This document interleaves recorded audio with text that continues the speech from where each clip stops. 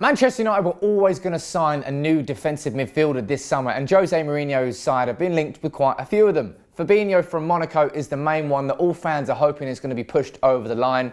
We've been linked with Timo Bakayoko. It looks like he's going to be joining Chelsea, linked with Eric Dyer, and we've also been linked with Nemanja Matic. Obviously, Jose Mourinho, he brought him back to Chelsea in 2014, and reports over the last week have really suggested that Matic could be that defensive midfielder that Mourinho is going to bring into Manchester United this summer. But what is the whole story? What we're going to do, as always, is run through the full story right back from when the link started to show you how it's developed. And according to reports, it could be completed this week. But what are those reports? Here is the full story.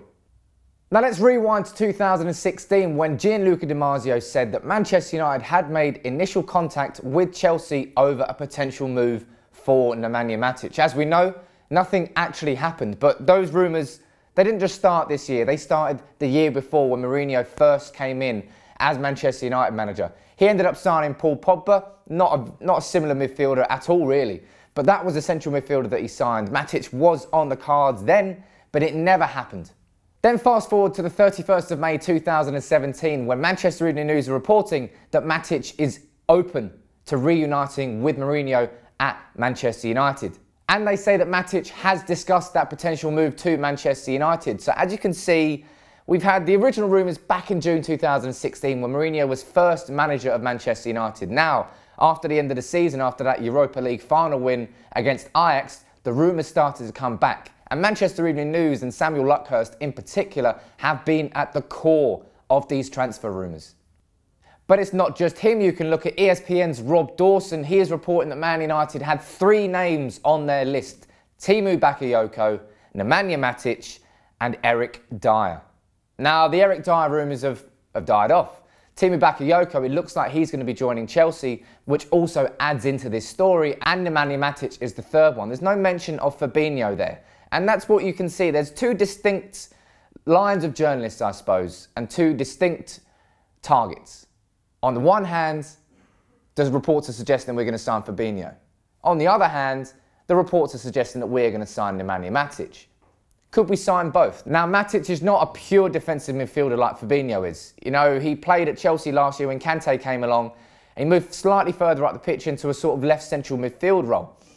He's got a little bit more to his game as an all-round midfielder than Fabinho has, who is a pure defensive midfielder. He operates as a defensive midfielder or as a right-back. And maybe Matic could add cover in that respect. Say if you got an injury to Paul Pogba or Herrera, Matic would be more suited to playing in those positions than somebody like Fabinho. But as I said, we've been heavily linked with Matic and heavily linked with Fabinho.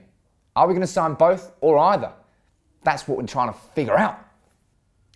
Then on the 20th of June, the reports come out again that Matic is interested in joining Manchester United and reuniting with Mourinho. Now, Mourinho, as I said earlier, he was the manager who brought him back from Benfica in 2014. And that first season, Matic was an absolute powerhouse in midfield. And he would certainly add a lot to this United midfield. He's big, he's strong, he covers a lot of ground. And as I said, he's a little bit more versatile than someone like Fabinho. He could operate across all 3 positions. And maybe that's what Mourinho wants. He wants cover in more areas rather than a specialist like Fabinho. But as we all know, Mourinho loves specialist signings. So it's just a bit confusing that Man United are getting linked to so many that it's hard to stay on top of where the truth is in these rumours. But as I said, on the 20th of June, the reports came back out that Matic was interested in linking up Mourinho again. Then on the 23rd of June is when the rumours really accelerated because the Manchester Evening News reported that Nemanja Matic had agreed personal terms with Manchester United. Obviously, that would be a major move and a major step in the right direction of Matic coming to Old Trafford.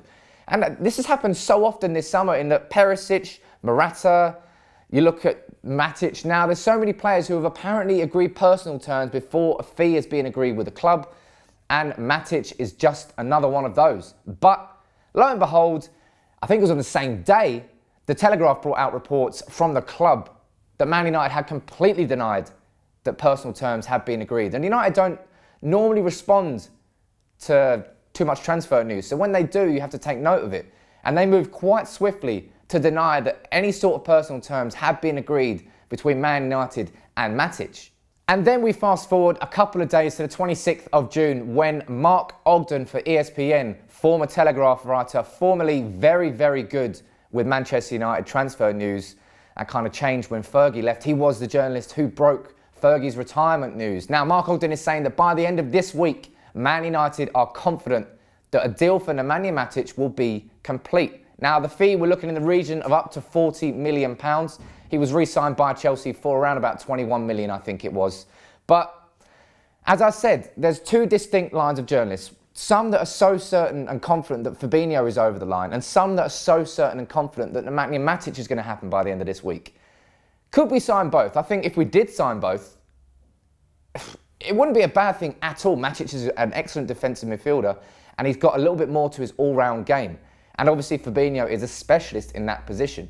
Now, if we are going to compete on all fronts next season, an injury to Herrera or Pogba could be cruel, because I don't think we've got much cover in those areas. So somebody like Matic, who can operate as a defensive midfielder, but is more than happy to play a little bit further up in a left central midfield or a right central midfield position, maybe that's the sort of cover that Mourinho wants, and options, because obviously Matic is big and powerful. Someone like Herrera is a little bit more diminutive.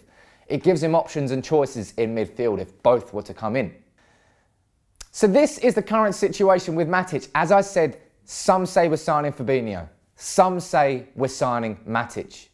Are we signing both? No one's really saying we're signing both. But who would you rather have out of Matic and Fabinho if you had to make a choice? Or do you think there is a chance that Mourinho is going to be bringing in two central midfielders to Man United this summer?